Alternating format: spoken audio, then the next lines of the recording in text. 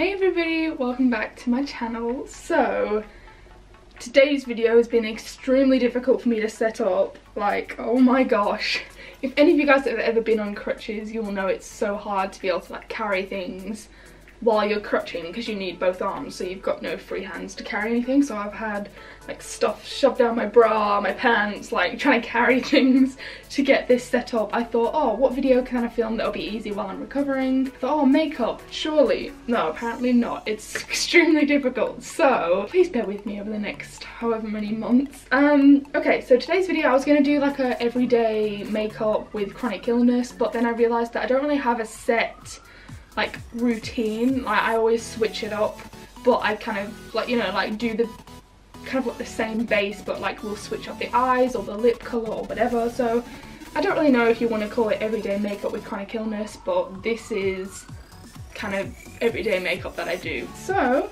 if you guys want to see the finished product, then keep on watching. Okay, so at the moment my skin is pretty good apart from this little section here.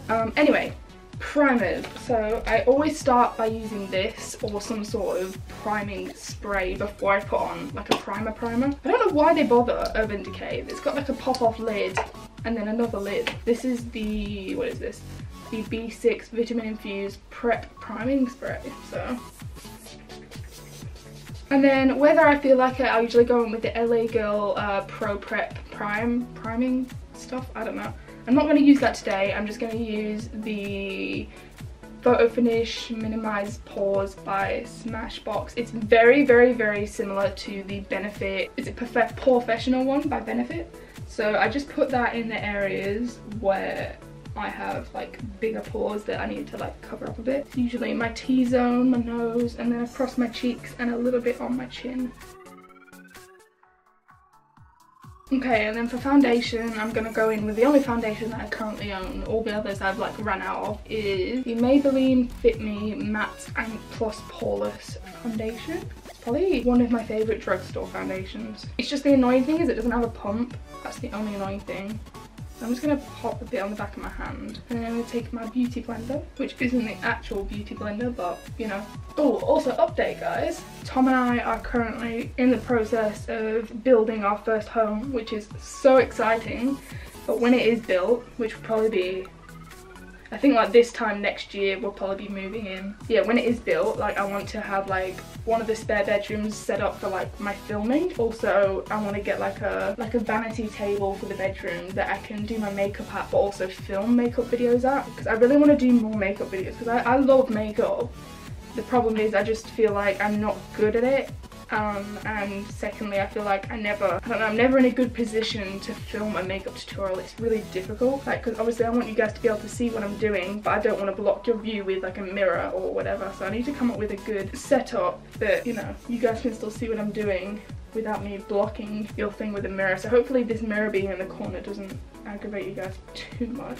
Okay, so now that I've got a base down, I'm not going to worry too much about making it perfect because I'm going to go in with concealer and then blend it all properly. This is probably my all-time favourite concealer. This, or there's like a MAC one, I can't remember what it's called, but it's very similar to this. It's just the NARS Soft Matte Complete Concealer in Vanilla Light 2. Yeah, it's probably one of my favourites because I don't worry too much about the base. It's more about getting something down just to smooth out everything and then going in where I need it with concealer. And this is a very full coverage one, so I don't have to worry about the foundation being too full coverage. So I just take like a little flat brush, which needs wash, needs to be cleaned, but anyway. And then I'm just gonna like find the places that need a little bit of extra cover up, and then I just use like my finger to blend it. I feel like if I use the beauty blender, it's a bit too harsh and it picks up the product rather than blending it. But like I said, I'm really happy with my skin at the moment. If you guys have known me or you watch my vlog channel, you'll know that I've never had the best skin. I go through like periods where it will clear up for a bit and then it will get rubbish again, and especially around that time of the month, but doesn't that happen to everyone? Okay, then I'm going to go in with my favourite powder, which I literally, once I've used this for the first time, I've never gone back. I've never gone to anything else. It's like a little, I don't know what you call this, powder brush.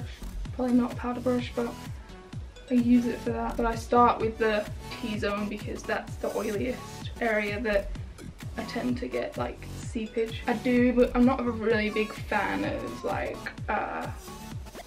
dewy looking skin. Sometimes I do, but most of the time I prefer it to be matte. I always try and make sure that I blend it well.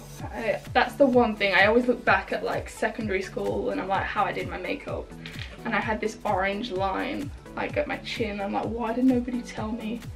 I mean, look like, yeah. Okay, next I'm gonna go in with some bronzer. Today we're using this one. This is by MAC. It's just MAC bronzing powder. It's pretty dark, and I just use like a little, I don't even know what you call this, contour brush. It used to have the names of the brushes on these. These are from Real Techniques, but they've all rubbed off because I've owned them for so long.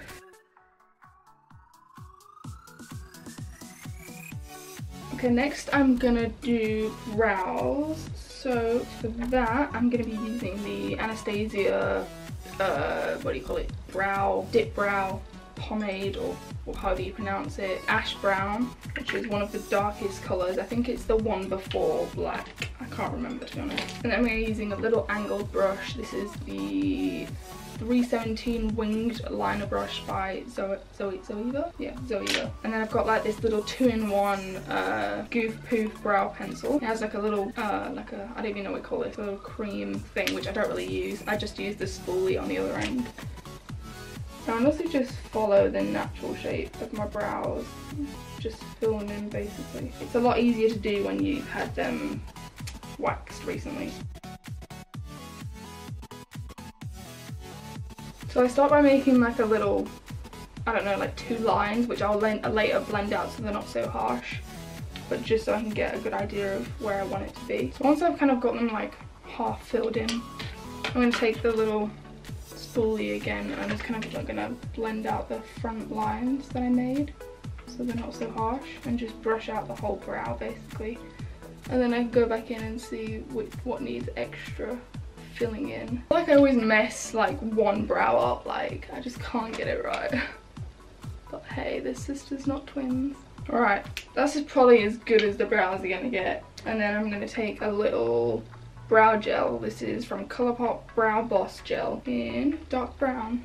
And I'm just gonna brush that through my brows, focusing on like the middle to the like arch and down, not so much the front part, because I don't want that to be too dark. I'm going to go over that bit with whatever's left over after. Pretty much done. I just need to do my eyes. Okay, now I'm going to take this Colourpop palette. This is the I Think I Love You one.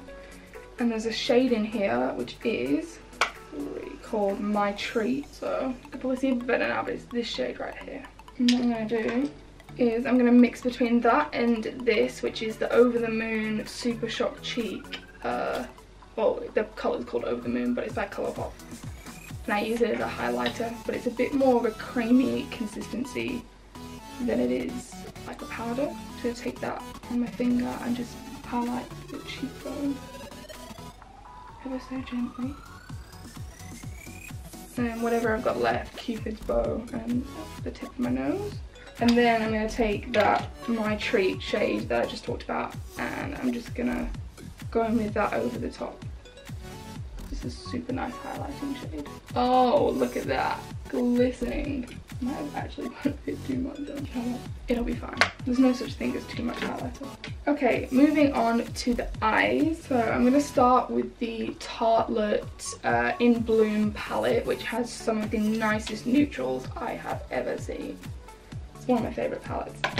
Okay, I think I say that about everything, but it's true. And I'm going to take this little Harry Potter wand, the Elder Wand brush, and I'm going to go into this colour here, which is called Charmer, which is basically a really, really light kind of cream colour. I'm just going to put it all over the lid as like a base. I'm in no way like an expert at makeup. I think I suck at it, to be honest. I just kind of do what I want. I don't think there's any right or wrong way to really do it. It's just whatever you feel comfortable doing. Okay, now I've got a nice base down. I'm going to go in this colour here, which is called Flower Child, which is a bit kind of like a more of a darky cream colour. I don't really know how to explain it.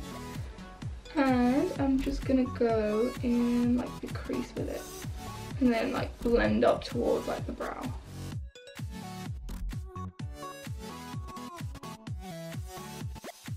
And then I'm going to go into this shade here, which is called Smarty Pants. I'm not going to take too much. And I'm just going to go in again, but bringing that in the crease, but then bringing it a little bit more lower down. Then I'm going to go into this, which is, this isn't like a palette you can buy, I just made this.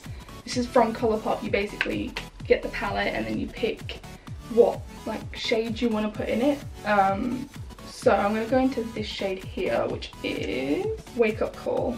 So what I don't understand is when you watch these YouTubers that like, when they're doing their makeup and they'll have like one eye done and they'll be like, okay, I'm going to do the other one off camera. And I'm like, how can you remember every single shade in the order that you used it and how much blending you had to do? Like, I just couldn't. Like, I literally have to do like one step, go to the other eye, do this, repeat it. Like, I wouldn't be able to just do one eye and then get the other eye the exact same. It's too difficult. Maybe I'm just so stupid, I don't know. And then I'm going to go in the shade next to it, which is called Paper Tiger, this one here. It's kind of like an orangey yellow colour. It's really pretty. I don't want to put too much on because I know it's going to be quite vibrant. I'm just going to start with just a little bit. And because I've already got like creams and browns on the lid, it's going to look more like a yellow brown than like a yellow yellow.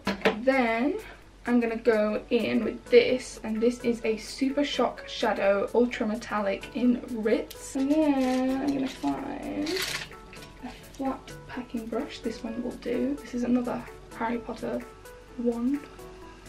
Comment down below if you know whose wand this is. So I'm just gonna focus it on the outer half of the lid. And then once I've got a rough idea of how much I want, where I want it, I'm gonna wet my brush. That's the only way it properly picks up. And then I'm gonna go in like with one of my fingers, probably this finger. Like, it just picks up so much better on your fingers. It's so glittery. This is probably not every day, but you know what? It is what it is. I'd still go out like this. And then I'm going to go into the Colourpop, this one. What's this palette again? I Think I Love You in Bel Air, I think the shade is. Just like another brownie colour.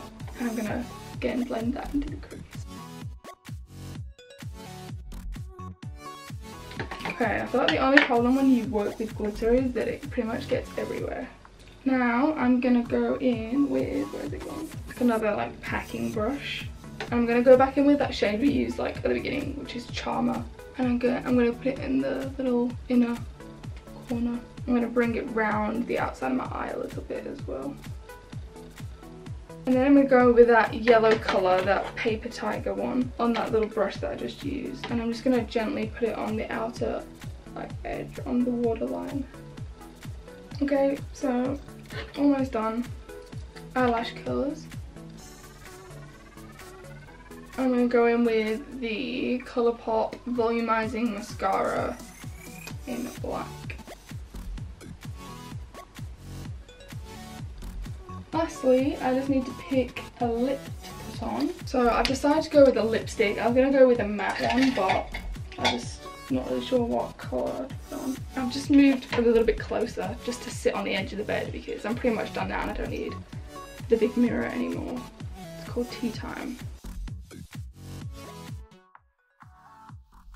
So, such a pretty colour. And you know what, I don't think it's too much. I mean, obviously if I was gonna just like be going to the shops, whatever, I probably wouldn't wear this much of a boom lip. I'd probably put on like just a nude one. And I have the perfect one. It's by MAC and it's called Honey Love. Excuse me. And it's such a pretty colour. It's like my all-time favourite nude lipstick. But anyway, this is the finished look. Let me just get my mirror. Make sure I do actually look okay and I don't need to change this lipstick. No, I think it's actually really pretty. I really hope you guys enjoyed this. So this is the finished look. Let me know what you guys think about it in the comments. But yeah, you could easily switch this out for a nude lip and it would look boom. And again, if you wanted to tone it down, maybe don't do the glitter, just do like the brown and yellow kind of like shadows. But anyway, I really hope you guys enjoyed this video. If you did, please give it a big thumbs up. And don't forget to hit the subscribe button down below. And I will see all you beautiful people in my next video. I love you guys so much.